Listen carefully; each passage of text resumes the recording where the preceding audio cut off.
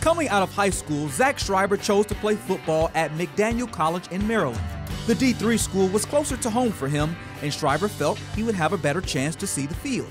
However, after a semester, Schreiber felt the Lord leading him to Liberty University. I prayed about it, I saw about it, talked to people about it. Liberty seemed like a great choice. God was opening doors that I couldn't even imagine, I applied, got in right away, was able to meet with the coaches. Everything seemed to work out in the right way. As a walk-on, Schreiber saw time on special teams last year, and during the Kentucky Wesleyan game, recorded his first tackle. Zach Schreiber was in on that hit. He gets all excited about that when he pops up. You tell everyone you're on the team, but until you actually put stats up and get playing time, that's when you actually contribute. Whatever you're doing in practice is a contribution to the team, but when you're producing, that's definitely important. So it was a good game. Schreiber was looking forward to having a good season this year, but over the summer, his health took a turn for the worst.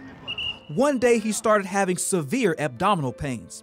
He went to the hospital, and they told him it was a bacterial infection. Schreiber was given some antibiotics and was released.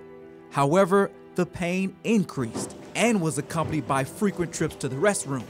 Schreiber lost 10 to 15 pounds over a couple of weeks. I thought it was pretty serious. He was getting tests run at the hospital and stuff, and they didn't really know what it was at first. So, I thought I started getting a little, I guess scared for him, His parents were also concerned and suggested he go back home to Maryland.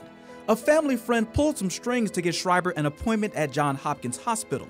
There, he was diagnosed with ulcerative colitis, or UC. There's probably 3 tiers of ulcerative colitis, and I was in the top of the severe tier, which is either surgery or you have to be on some biologics, which is some serious medication, or you have to get surgery. With his health in question, doctors told Schreiber his football future was doubtful.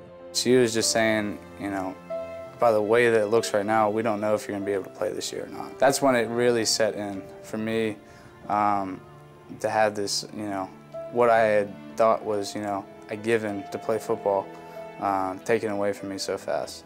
In a month, Schreiber lost more than 40 pounds, but his faith never wavered. God laid that on my heart and said, Zach, you're going to be back, Use this to glorify me. Man, that's what I kept reminding myself, day in and day out. Keep working hard because, God's got a plan for you. God's going to use this. He's not going to just allow me to suffer through this and not bring any glory out of it. I texted or called him every other day or so, and it was just an encouragement to me about how positive he was about it. Schreiber gets an infusion every couple of months that has allowed him to continue playing football.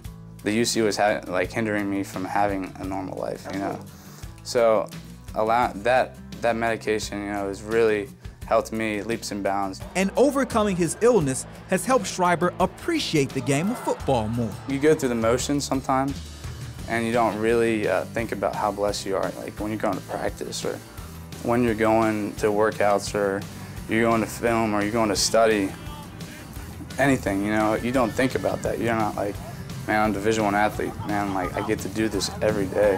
I think that God opened my eyes and was every moment that you're on this field, every moment that you're with these guys, take advantage of it, Be blessed and thank me for, what I've done in your life. Ever since that, I put some tape on my wrist, I put his number on there, and then I'd write nothing for granted, just to remind myself, just that it can be taken from me just like that, to not take it for granted. As a pre-med major, Schreiber says his recovery process was confirmation that he's on the right career path. I had a follow-up with my doctor, and just a smile on her face that she had after I had said that I'm doing a lot better and was able to start gaining weight again, getting back to a healthy life. She had just had the biggest smile on her face. It was just she felt like she had done her job. I want to do the exact same thing in people's lives. I want to make an impact.